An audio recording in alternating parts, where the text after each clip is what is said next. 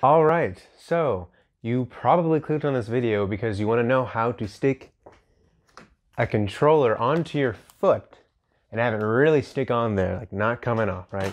First thing I'm going to do, I'm going to show you my method that I have brilliantly come up with, this scuffed method to stick this controller on your leg. Also, I have three controllers. Story behind that, right? I've got labeled left, right, and then don't have any label here because it's my waist. So when I first got the HTC VIVE, two controllers, obviously, but mayhaps I hit it against the wall one too many times, maybe stepped on it once, and both of the grips broke. Devastating. So the plan was, I'm gonna send off one of these controllers and buy another one so we can still play the games, because it's probably gonna take like several months to get it fixed. And so we got a new one. We ended up only buying one instead of sending it off because we saw that the knuckles or index controllers were coming out, and we were like, we gotta have that. So we don't actually have more than one working grip button for the HTC VIVE controllers, which worked out perfectly if you want to turn these useless piece of junks into trackers. The first thing that you as a consumer might want to do is try to find one of these bad boys. They are dongles. You have to get one for each controller. So if you have two controllers, you only get two dongles. I actually got mine from a third-party source, so it looks even more scuffed than if you were to get it from the official place. And I got it from a third-party source because the official place to get them, they were sold out for months. And as soon as I got them, as soon as they were shipping, these third-party ones were shipping, they are cheaper, but then the normal ones went on sale, and then it's fine, it's whatever, it's fine. So we're gonna lay these out. Show you how I set my stuff up first. Then after that, I'm gonna show you my whole scuffed tape setup. We have these belt trackers. So I actually did buy these Velcro straps for the trackers. You don't need these. You could just use belts, I guess. I'm using a combination of these and belts. So I'll separate those now. All right, now that we have these sorted out for the most part, for this later, I'll show you my technique. We'll start with the right leg. And you do want to eventually label these because certain games, like VR chat, it doesn't matter.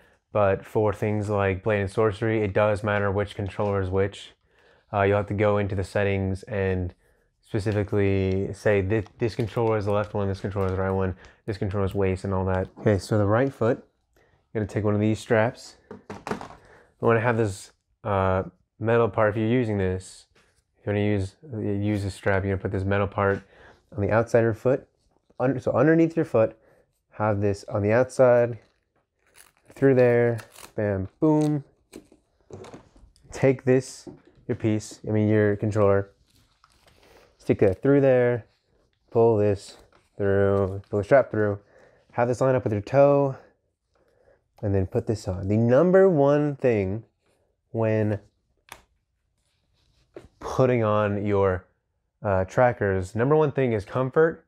The number two thing is having it symmetrical on each foot.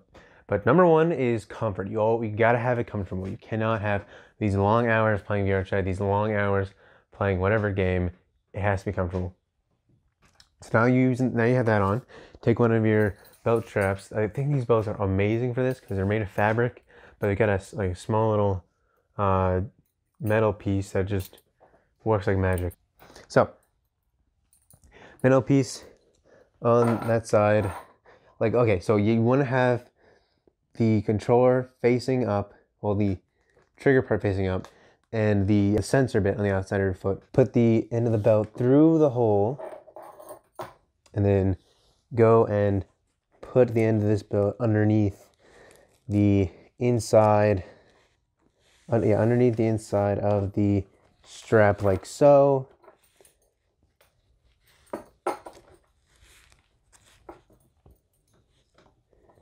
right?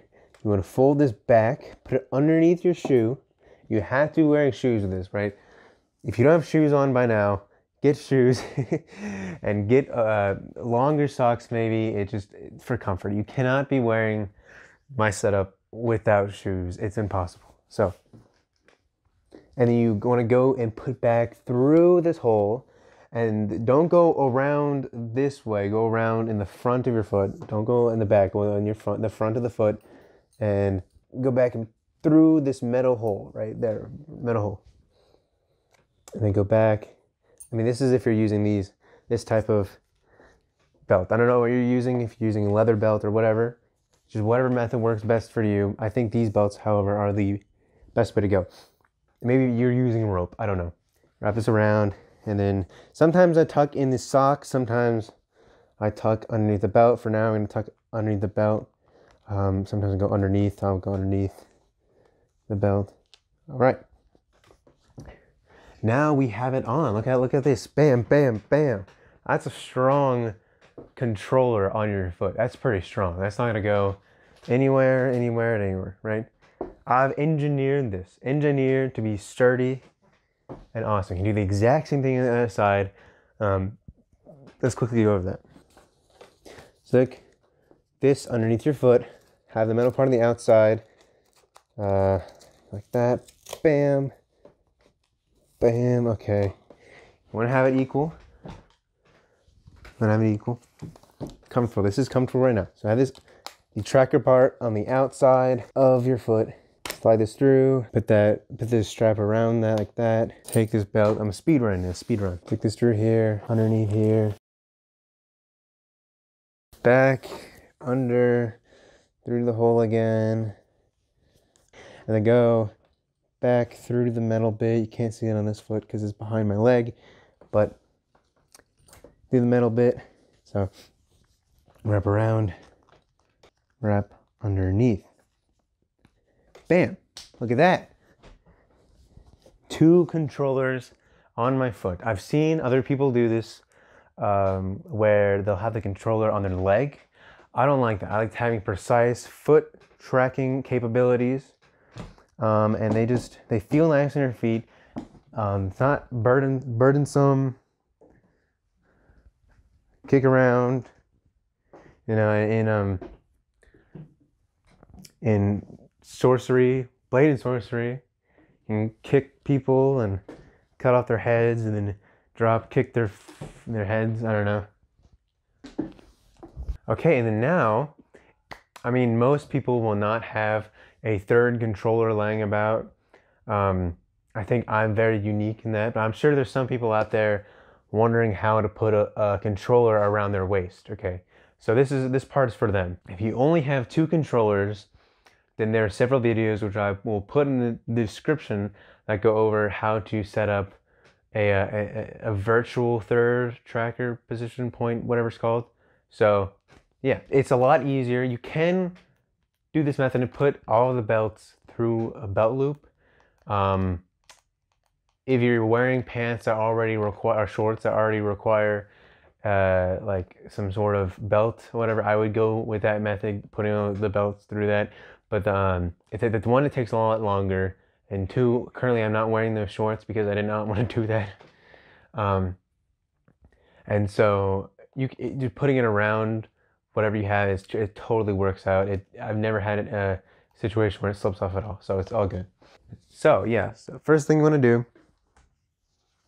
if you have this elastic belt, once again, you don't need this belt, but you do need 2 belts. But yeah, you don't want to have your shirt over the controller because that just completely blocks it, obviously, right? So for the sake of this video, I will do it in the front. Controller, stick like that. And the same thing, we put the strap around there, tighten it there, have it at like an angle like this. Oh yeah, you wanna tighten this, make it nice and sturdy and tight. This works perfectly when you have a belt on, but I currently don't have a belt on. And I thought it worked well without a belt, but I'm learning now that it does not work well without a belt. So, hey, would you look at it, it was working. All right, so all you need to do, put it through there, put the thing on the thing like I've been doing, and then take your belt, go through the sensor hole, stick it in my pocket for now, go through here,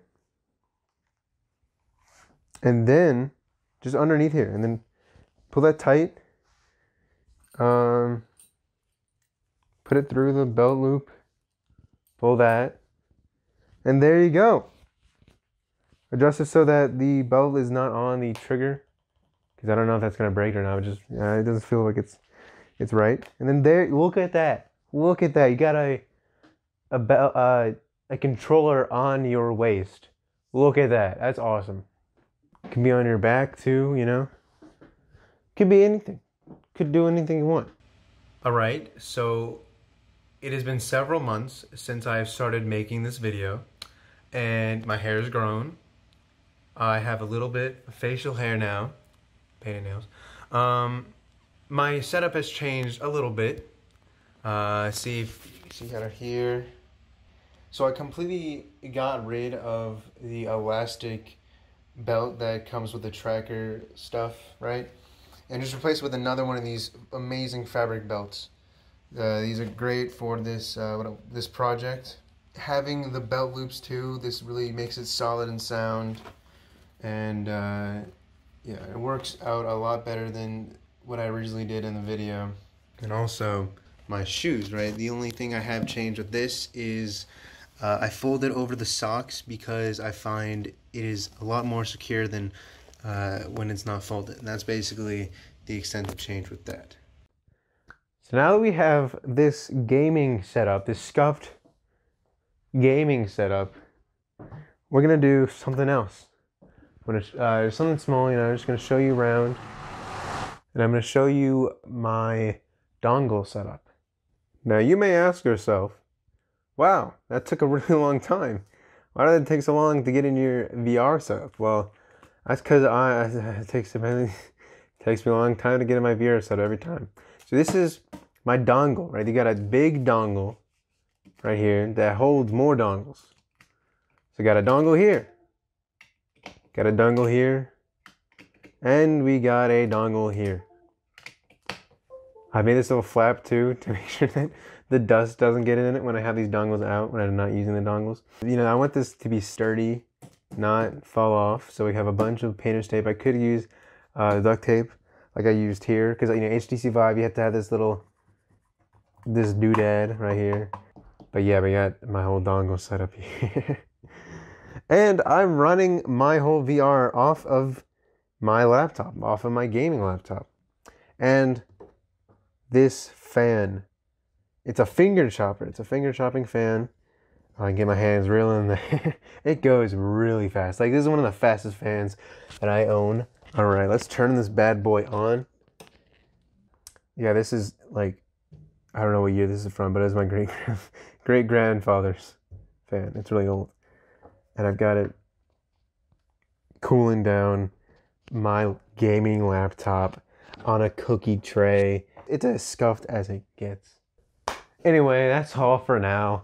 I'm glad I got to show you my amazingly scuffed setup. I'll now show you me repairing my base station, as well as showing a little bit of 2 life hacks that I have. They're really scuffed, but they make my life so much easier. You're gonna like it, okay?